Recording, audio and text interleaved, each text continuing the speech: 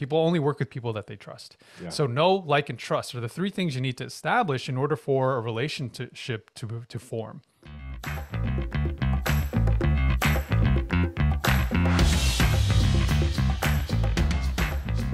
Hey, it's Dr. V, and welcome back to another episode of the Thrive State podcast.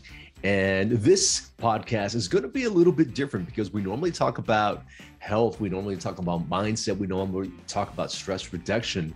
But on this podcast, we're really going to talk about how you actually start to tap into purpose. And when you tap into that, how do you bring yourself to the world? How do you share your message? And what are the different avenues out there for you to be able to create a new career, a new financial future for yourself when you tap into that? So I am super excited to bring on my next guest. Now, if you are new to this podcast, welcome. I hope you're going to have lots of fun. I know you're going to get tremendous amount of value listening to this. And if you're liking the energy, if you're liking what we're producing here, listen to more episodes. But I urge you to subscribe to this podcast, hit the notification button so you don't miss any future episodes. And if it brings you value, if it brings you some joy, share it with your friends and family because we want this podcast to grow. And hey, if you are a returning member of the podcast, if you've been enjoying what we've been doing so far, please help us out by going to ratethispodcast.com/thrivestate and leave us a 5-star review. It really helps us grow this podcast and for us to have more amazing guests to come talk to you each week. Our podcast guest this week is Erik Cabral. He has been in corporate America for a while, pivoted from there, went into real estate, created financial abundance, and now really in the business of helping people build personal brands and getting the brands out there through podcasting. I know with the pandemic happening over the last couple of years, people have really shifted in terms of their health, their mindset, their emotions, and their careers probably all took some form of hit.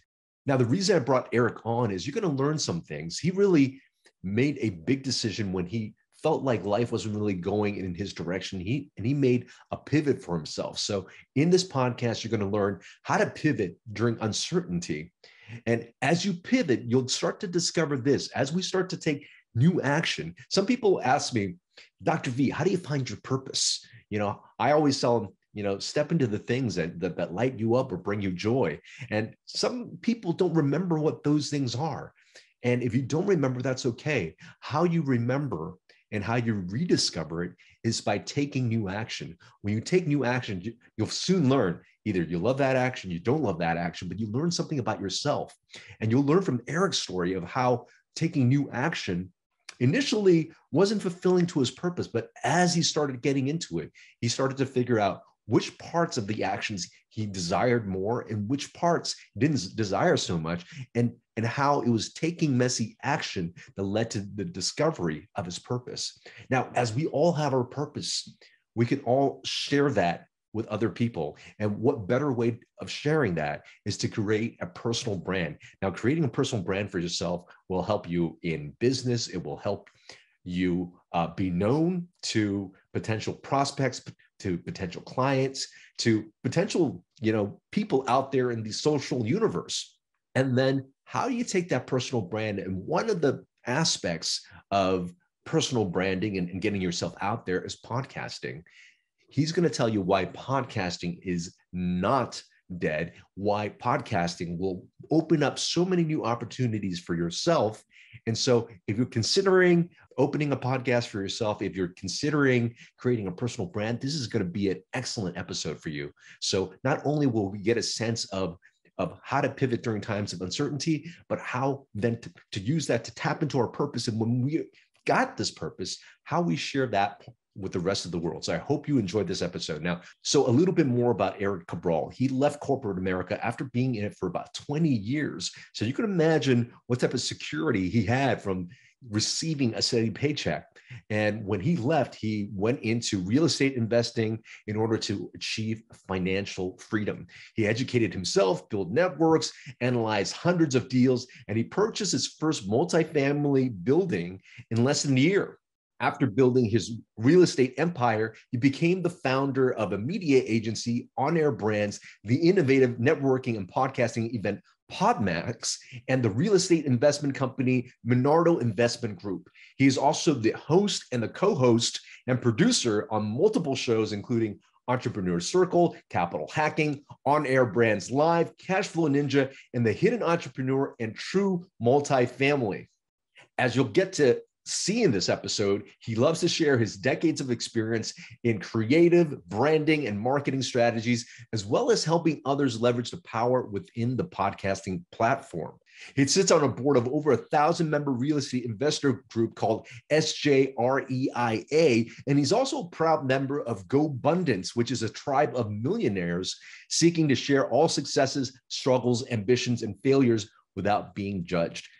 You'll find out that he is a father of two. He is a family man first that has many successful businesses. I hope you learned something great today. Ladies and gentlemen, Erik Cabral. My man, Erik Cabral, welcome to the Thrive State Podcast. So happy to be here. Thanks for having me, Dr. V. You know, today is going to be a really special treat. You know, we've talked a lot about health. We talked a lot about internal health, but we haven't really talked so much about, financial health and, career. Today's episode, I'm so excited to dive into, maybe finding purpose and pivoting, because I know you've done that. So I hope you're ready. I am ready. Ready, willing, and able. All right, here we go. Now, before we dive into it, just to lubricate the conversation, we do something called the 5 to Thrive. All right, are you ready to play? 1,000 points each. They don't really mean anything, but yeah, let me. But if I like you, we get to have lunch together. All right, here we go. Yeah, question number 1: what is your favorite book? My favorite book has to be, because it changed my life. It changed my mindset. Changed everything. Is Robert Kiyosaki's Rich Dad Poor Dad. That was a game changer for me. That was the purple pill, as we call it. Just for so many reasons, but mainly because it was the catalyst to me making the pivot from being a corporate employee and having a W-2 mindset to shifting as an entrepreneur and business owner and all the things, the good and the bad that come with that. Oh, beautiful. And I'd love to get into that story in a second. Yeah. Question number 2, 1,000 points for that. Great answer. Question number 2, what was the best decision in your life that you've ever made?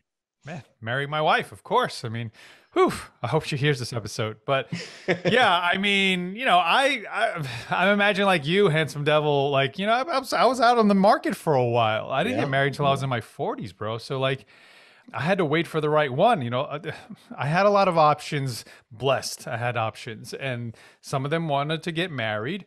And I went and explored that road a little bit. And then I was like, wait a minute, no, this is the one right here. This is the one for me.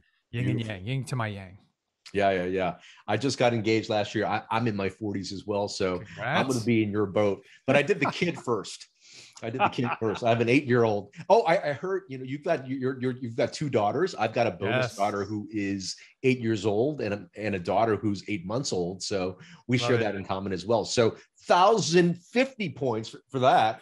Question number 3, what was the hardest decision you ever had to make? It was making that shift, pivoting from having a W-2 and a very well paid, above 6-figure salary, which very, very comfortable. And I'm sure you've heard this saying, the 2 most addicting things in life is, number 1, heroin, which I'm blessed that I've never tried it, never was tempted to. And number 2 is a weekly salary. So I had to walk away from that, man. And that was a scary decision to make. I had to do that with my wife. Yeah. Well, I mean, a lot of people have to make some scary decisions, really around this pandemic, because, how it's shifted the way we live and shifted careers. So definitely want to dive into that. Question number 4, if you're ready, is what was the biggest challenge? It could have been the same answer, but what was the nugget of gold you got out of, going through that challenge? The gold that I didn't discover until I was digging was, because initially the goal was to just replace my salary. Right. I need to find a way to do that. And of course I started to take steps to do that, but I didn't realize that entrepreneurship and business ownership is really just a disguise for self-development and improvement. Yeah. Yeah. So that's been the goal and all. If I make no money, I'm the happiest and healthiest and wealthiest I've been in my life. So yeah, blessed, Mm. truly blessed. Oh, beautiful. And after going through your journey, question number 5, you're killing it with this game here. Question number 5, how would you like to be remembered? Man, not just with my kids, but they're my kids and great grandchildren. Of course, what we call legacy. So that's what I'm hoping. I'm hoping, like, in Filipino culture, Lolo, which is weird, like imagining Lolo, because my Lolo was super old, and then my dad is now Lolo to my kids. So for kids to be calling me that is wild. I hope and pray that will happen, and I'll see the day. But yeah, I'm just hoping they pass my stories down and what I've done in life and the lessons that they learned from me, passed on along from generation to generation. Well, that's beautiful. That's really about legacy there.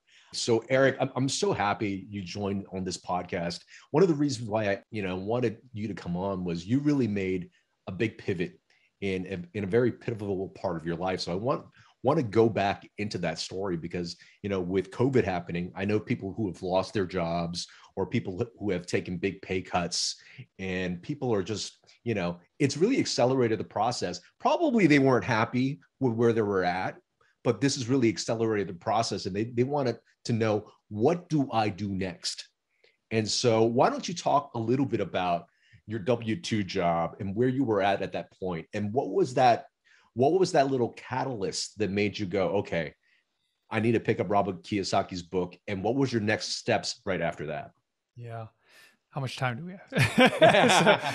so yeah, I mean, I was in the daily grind, the daily, what I like to call, hashtag cube life. We go into work every day. It's very predictable. If anyone is a fan of Groundhog's Day and Bill Murray, it was like, hit that alarm clock, boom, and it's the same day over and over and over. And I started to notice that I wasn't happy. I wasn't happy with my life. I wasn't happy, even though I was married and I had a young daughter and a wonderful home. There was something missing, something that needed to be filled, a void that was there. And I, looked in the mirror, and I was getting grayer, I was getting fatter, I was getting just going down the wrong road. And I didn't know how to stop it because I was, like I said, getting paid well and reached the top of the corporate, ladder. Mm-hmm. And then it was really the blessing to have the opportunity, because I was getting laid off for the second time. And I always say blessed, because out of a 20+ year career, like, it only happened twice. And that was what slapped me in the face and said, hey, pay attention. What's going on here? You can go, which I did. I got my resume in order, had multiple job offers. One in particular, I don't know if they're still the number one pharma company, but they're the top of the food chain. And then I realized, oh, I'm also going to be the top of the food chain in my little, area and bubble, but I'm not going to be making that much more money. It's not like I'm a partner, in a law firm or something.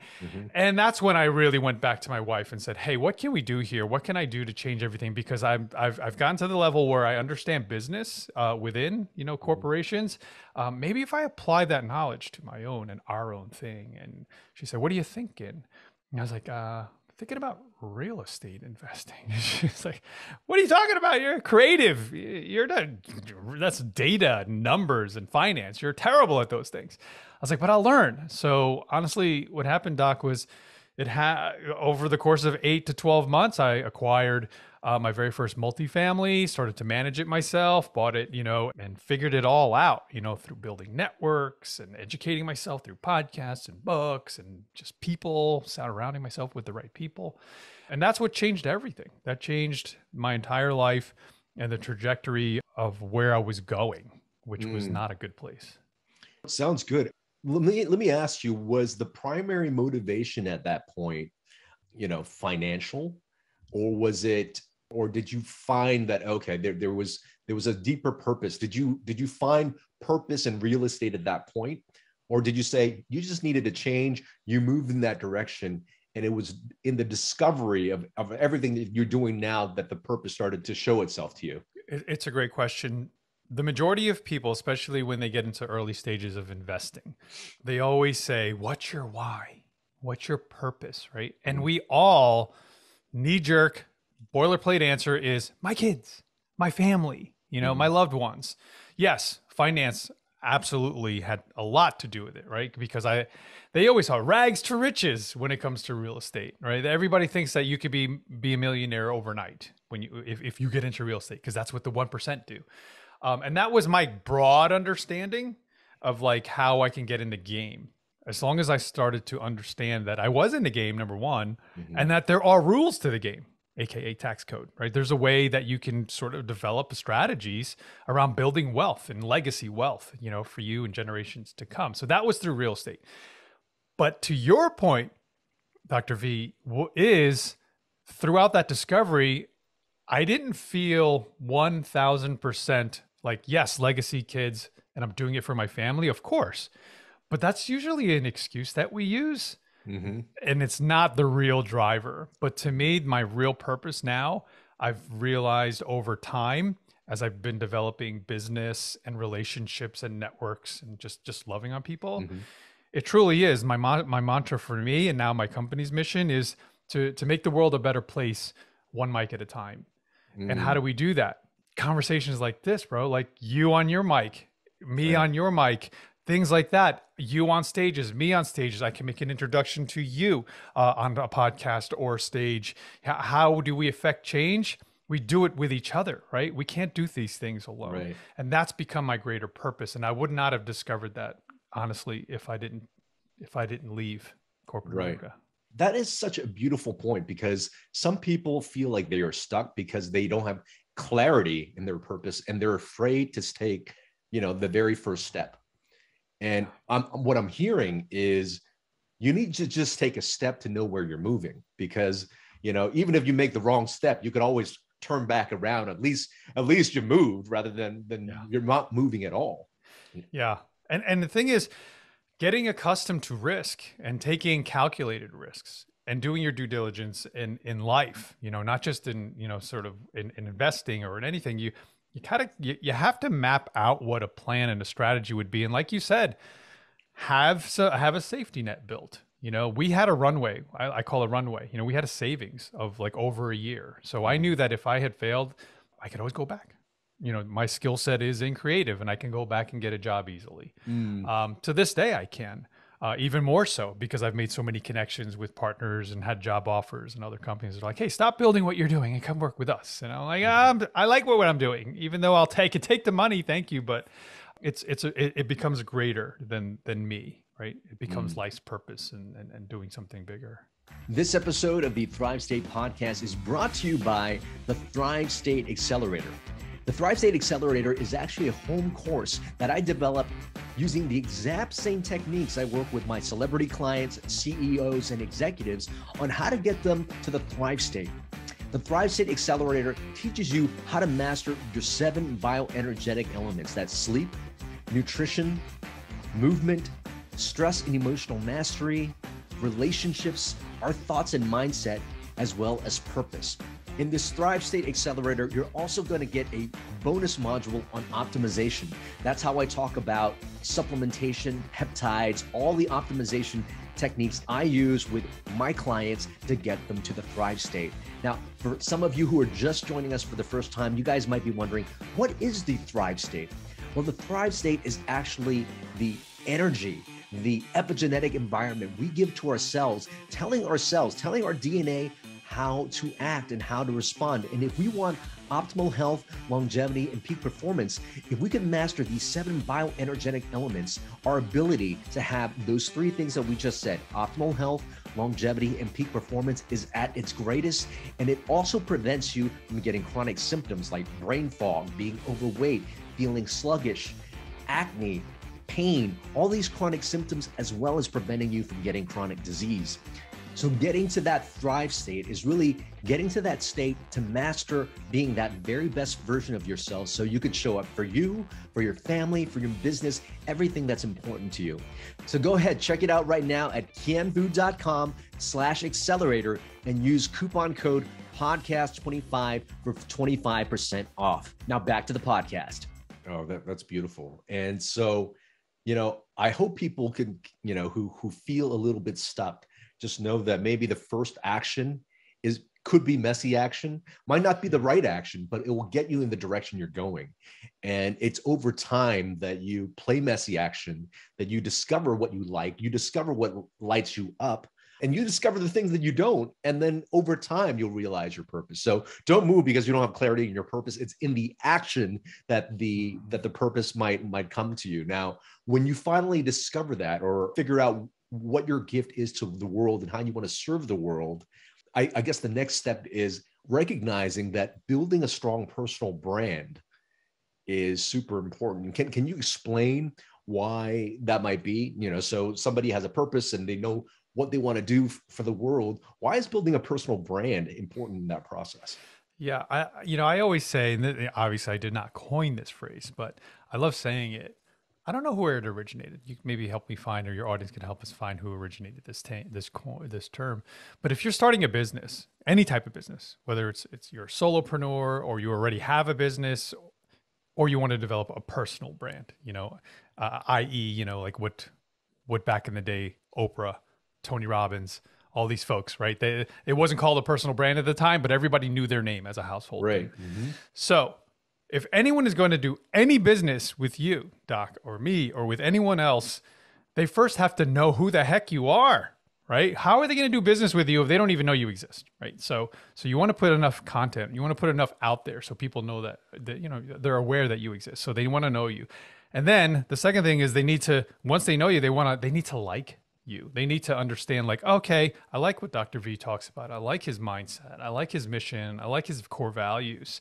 I really like him. And maybe someday I will, meet him and potentially trust and work with him, right? I want to work with him. People only work with people that they trust. Yeah. So know, like, and trust are the three things you need to establish in order for a relationship to form, AKA business, right? So that's really, really where I find the strength in putting yourself out there as a personal brand and then tying that into your business. Because if you're creating a business in this day and age, more than ever, has to be tied to a human sort of being and a culture within of a team of people that you want to work with. Because if you find, say, let's use Gary V, for example, Gary Vaynerchuk. For anyone who doesn't know who he is, he's the social sort of sweetheart of today, right? He knows everything about social media.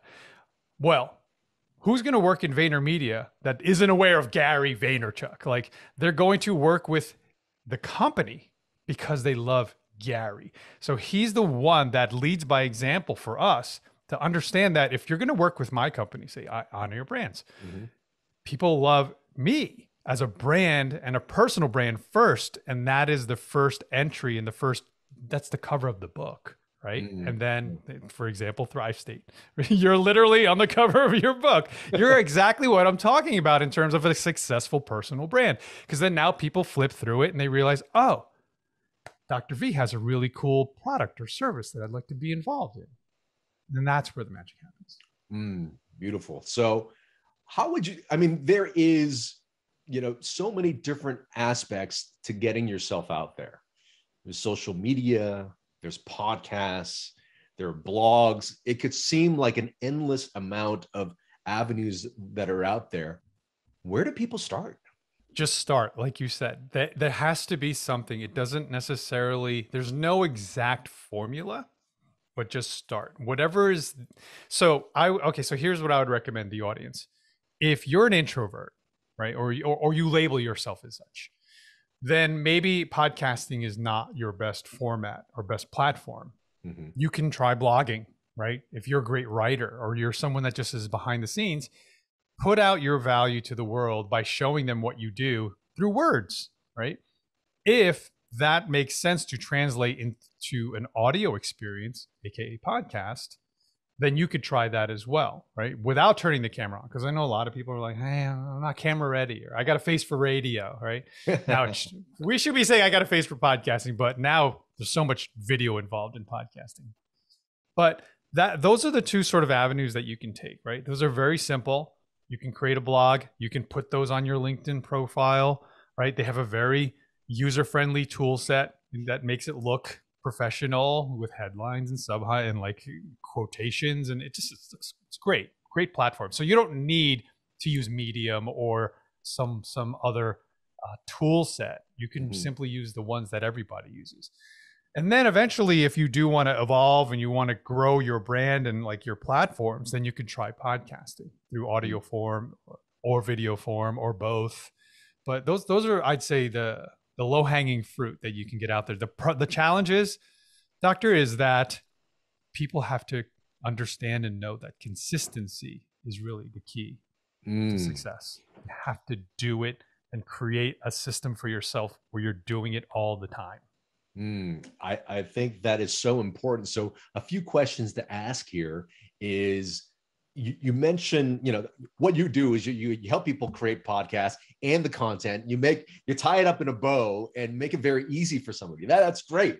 And so one might, and I think a service like that would make anyone, think of all the multitude of things that they need to do when they're creating a podcast, makes it a lot easier. But the next question is, that I get all the time, are there millions of podcasts that are out there? How does my podcast not get drowned in all the millions that are out there? Yeah. My new answer, because this is always a changing answer because the world is evolving. I have two answers, but the one that I mainly use now is, that's like someone saying, why should I write a book? There's millions and millions, if not billions of books out there, right? How is mine going to stand out on the shelf? There's going to be someone that's interested in you. There's going to be someone that's interested in your story. And the thing is, it becomes less at that point during the creation process. It's less about them and it's more about you. What is the message that you need to tell? What is the story that you can share that's valuable to people because there are lessons that you've learned, failures that you've experienced, and you've learned lessons through those. Like, the world needs to know. And the thing is, when we say the world, if we think about it as billions of people, that's intimidating. But if you think about it as one, if you're able to serve one person, right, through a book, or here's the funny thing, if you create a podcast, the average podcast gets about 250 downloads per episode. Now, Dr. V, if I told you I have an opportunity for you and it's not even far from home, you could just show up and speak to 250 individuals on stage. You are on stage and you get to share your story and tell them how you can help them. It's 250 souls. Isn't that an opportunity? It's an amazing opportunity. And that's what podcasting does. Podcast is people, if anyone who is a music lover, as I am out there, understands that, like, when you go to a concert, you're crying because you're watching a band that you love and grew up with because they were in your headphones, in your Sony Walkman, for those of you who are my age. It's an intimate format where they're in your earbuds and talking to you and singing to you. Podcasts are very much like that when it comes to music and the connections that can be made. Oh, that's beautiful. You mentioned two reasons. What was the other reason? Oh, the other one I always say is, that's like someone saying, why would I create a YouTube channel? There's millions and millions of YouTube channels. No one really asks that. They just create it. So it's the same thing. And the thing is, there aren't that many podcasts out there. I mean, I think there's technically 2 million, of which a very small percentage of those are active, meaning they release one episode a week. And I think that's probably 500,000 or less. I see. Yeah. So let me ask you something. You mentioned consistency and just doing it over and over and over again. Yeah. I wonder, only because you work with so many new podcasters, how long does it take for somebody to gain traction? I mean, how long should they say, I'm willing to do this thing before, or should they just say, hey, I'm doing it out there, as long as I can reach one person, I'm willing to do this over and over and over again. But yeah. What would you say the time frame is for somebody to know that what they're doing is really catching on? Yeah. So I always recommend anyone who starts a podcast, and I recommend anyone out there who thinks they have something to offer the world, to start one. Give it 12 months. Give it 6 to 12 months. I say 12 months to start to notice that there's traction, like the rubber's starting to meet the road. So commit 12 months to a podcast. And commit wholeheartedly. Don't just record and then go, oh yeah, I have a podcast. You never talk about it to anyone. You never share it on social, things like that. Like, people are only going to trust in what you're promoting or you're putting out there. Like if you're creating something and no one knows about it, it's not, you can't expect anyone to know that or listen to it. So I would say commit 12 months and be consistent. Like I said, at least an episode a week, 4 episodes a month. So that gives you 50 to 52. You could take a break in there, but about 50 episodes. Commit to 50 episodes and then see what happens. Beautiful. So many things will happen that you're completely unaware of. So cool. Now let's talk about that, because people are always, okay, well, I'm going to do this podcast and it's something I'm interested in. What are some of these opportunities that open up once you start getting out into the world? Let's give them that carrot. Yeah. Let's give them this. So, okay, you start a podcast, right? So I'm going to say, hey, Dr. V, you want a podcast? You don't have a podcast yet? And so let's go back in time. And you're like, yeah, what's it going to do for me? And then I literally pick up, have you ever seen The Matrix? Do you remember Matrix Reloaded? And there was the key maker, the key master. Yeah. And remember, it was a little Asian dude that like had literally a big ring and it was all these keys, sort of like a landlord, right? And then like he was the key master. And I just hand you this. I'm like, here's what you got, bro. I'm giving you this. You're like, what is this for? Don't worry. You're gonna see and you're gonna understand soon. All of a sudden, you start the podcast and you realize, wait a minute, this key opens a door to this opportunity. And this key opened the door to this opportunity and this person and this. The thing is, I'm going to share a story with you. I had probably less than a dozen episodes at the time. And I went to an entrepreneur magazine event. One of their very few, if not, I don't know when they're throwing one again, but it was amazing. It was probably in 2017 or 18. The editor-in-chief was the MC. He's running around. It was Jason Pfeiffer. And I said, man, he's so cool. He's got a lot of energy. I'd love to chat with him. I had started a podcast, right? And I was like, I wonder if he would be a guest on it. So the whole day went by. I never had an opportunity until at the very end, he's leaving. He's got a book. He's one strapping it. He's got his book bag. And I see him across the room. He's leaving. And I literally yell out, Doc, I go, yo, Fife, like that. And he turns around. He's like, who the hell is calling me? Yo, Fife. And then I start walking up to him and he's walking up towards me and he's kind of like squinting his eyes. Like, do I know this guy? And I put out my hand. I said, hey man, great job on stage all day. Amazing. I love your work. I love all the content that you put out for Entrepreneur. He's like, thanks, man. And I'm like, I'd love to have a conversation with you on my podcast. It's called Entrepreneur Circle. And his eyes lit up. And I'm thinking like, not in a good way to me. I was like paranoid that he was going to steal Entrepreneur Circle. So I went home and I trademarked it. I was like, wait, let me get some lawyers involved. Let me trademark this before Entrepreneur Magazine takes it. So I got him on the show several weeks later. What opportunity would and I can't even begin to tell you everything that happened after that. All the things and all the people and all the opportunities that I had after meeting him. But if I didn't have a platform of which that a stage that he could stand on and talk to my audience, which was probably my mom and my wife at the time, but he didn't know. Right. He did see that I had Randy Zuckerberg on the show. So I think that was the reason why he said yes later. But anyway, the thing is, he and I would never have had a conversation and a relationship. He's been on my show multiple times, showed up to my events, spoke at my events.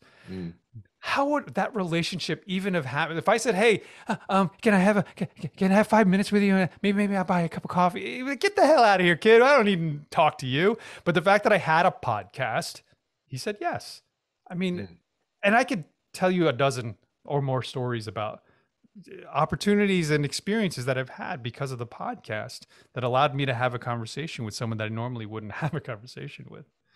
Oh, beautiful. And as a carrot for anybody who's thinking about it, as a carrot for people who are listening to this right now and not sure if they are ready to get their message out there and form it, I don't want to speak for you, Erik, but I will be a guest on your podcast. You could have the doctor say you listen to this podcast with me and Erik, and I will become your guest if you start a podcast. I will say yes to you. Wow.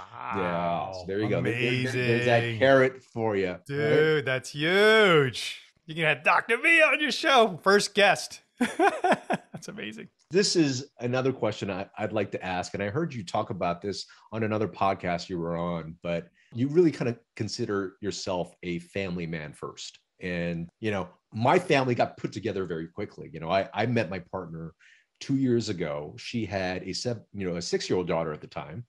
And then she moved in with me like shortly after COVID hit. We got pregnant, and then we got my daughter. So I mean, I created this family, and now I'm starting to like kind of balance, my life in media with this new family, all this. I'd like to say I'm a family first guy. I'm having a little bit of difficulty, putting the right amount of attention in everything that I want to grow. How do you handle that? Yeah, I have to say, not perfect or not well. I mean, it's always learning and always growing and always evolving. Yeah. But the fact that I have awareness for it versus who I was in corporate America, burning the candle at both ends, that was not sustainable. That I could not. Either I was going to lose it, or I was going to be a terrible husband and a terrible father, flying off the handle in front of a toddler. That's the way I grew up, in a very tumultuous sort of environment where you had to walk on eggshells. My father's like the macho of macho men, like, hey, failure's not an option, kid. Don't cry, suck it up, Sounds like Mr. T. Yeah. He was Mr. T, actually. He was. I called him Dad, though. But yeah, he's very tough. And, and I credit him for a lot of my sort of confidence, and being able to just walk up to people and yell, yo, Fife. But the thing is, I had to understand that as I build business, people always talk about work-life balance, but they don't ever execute on like, what are the tactics? What are the daily rituals and habits that you have to create in order to strike balance? Right. And it's never truly 50-50. It's always going to be 49-51, or sometimes some days 70-30. But in the long run, the compound effect is 50-50. So family man with a business and not businessman with a family is a mantra that I adopted through one of my masterminds in Front Row Dads, with big shout out to John Vroman and what he created. And that is truly how I've sort of changed and shifted my whole mindset, and how I actively change my calendar to incorporate family activities. So for example, here's the one huge thing that's changed my life, and I'm hoping it can help someone in your audience and tribe, is that I don't know if anyone, or if you've ever read of the family board meeting.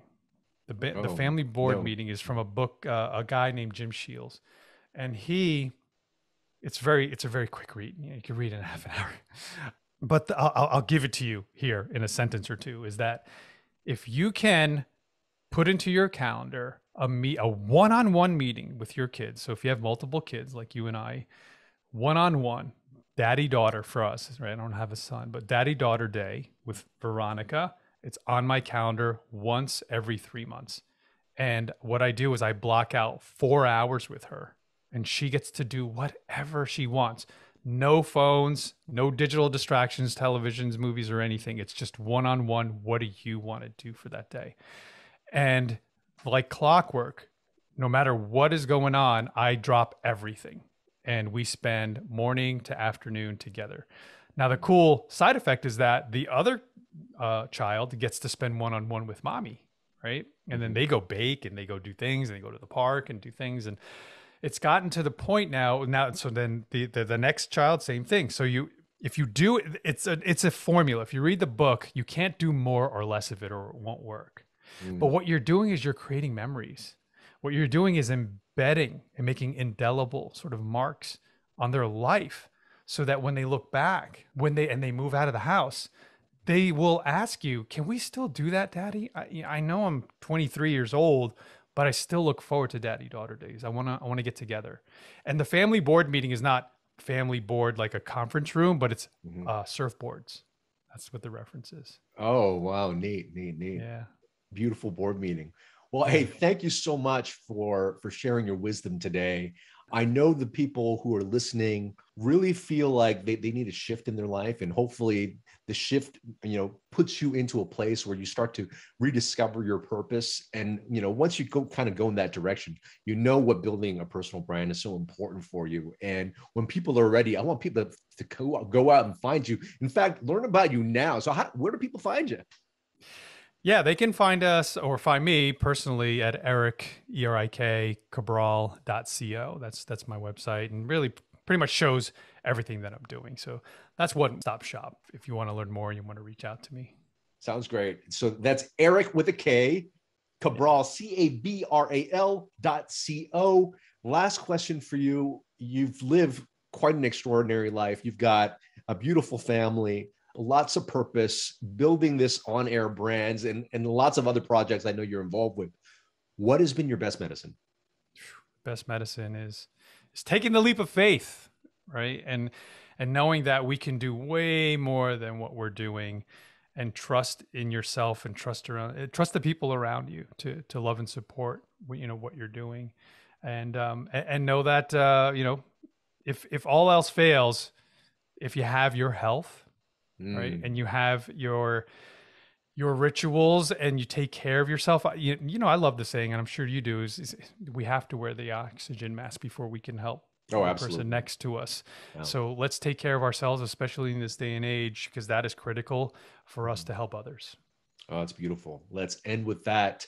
Erik Cabral, thank you for being on the Thrive State podcast, brother. Appreciate you. Thank you so much.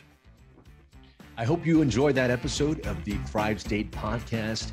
And if this podcast is bringing a lot of value to you, if you find that your life is just improving with this podcast, that your life is getting to the next level, please consider supporting it. And here's a few ways you can do so. You can do so by liking this video and commenting on this video, and also sharing this video with your friends and family. Another thing you can do is go to ratethis.com/ThriveState. Go ahead and leave us a 5-star review there. It will really, really help this show grow. And this will give me more time so that I could actually give more content to you, just like you got in this episode. And if you haven't already picked up a copy of my book, Thrive State, Your Blueprint for Optimal Health, Longevity, and Peak Performance, you can pick it up now. It became a #1 new release in longevity. Go to thrivestatebook.com. And if you enjoy the book, please consider leaving us a review as well. And the last thing you can do, if you're liking everything here and you want to work more closely with me as well as my team to get you into the Thrive State, go to kianvu.com/accelerator and consider joining the home course, the Thrive State Accelerator. It's really the course that I use. It's the concepts that I use personally when I work with CEOs, celebrities, and my high-profile clients to get them to the Thrive State. Again, the Thrive State Accelerator at kianvu.com/accelerator. And because you're a listener of this podcast, I want you to save 25% by using the coupon code podcast25. I hope we continue to give value to you. And remember always, you are your best medicine.